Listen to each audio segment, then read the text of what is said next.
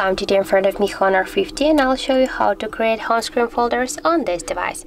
So first you should hold for a while the application and drag this up to another application, and as can you see here we got a new folder in our home screen. By the same way we can add here one more application, or if you wanna add more application in one time, you should click here on the plus icon and click on the left upper corner to the checkbox right there, and then click to OK. And as can you see, we just successfully added more application to our folder. Also, we can rename this folder. Just click here for once and just change the name, for example the apps. Click here to OK, and now as can you see, we just successfully renamed this folder.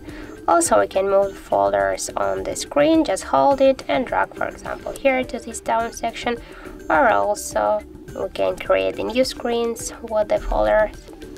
And if you want to just remove some application from here, you just should hold it for a while and drag it, for example, to our home screen if you want to stay with this app on the home screen, or also you can just hold it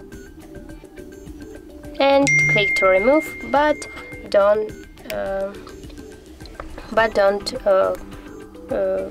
worry, this application will stay here on the home screen.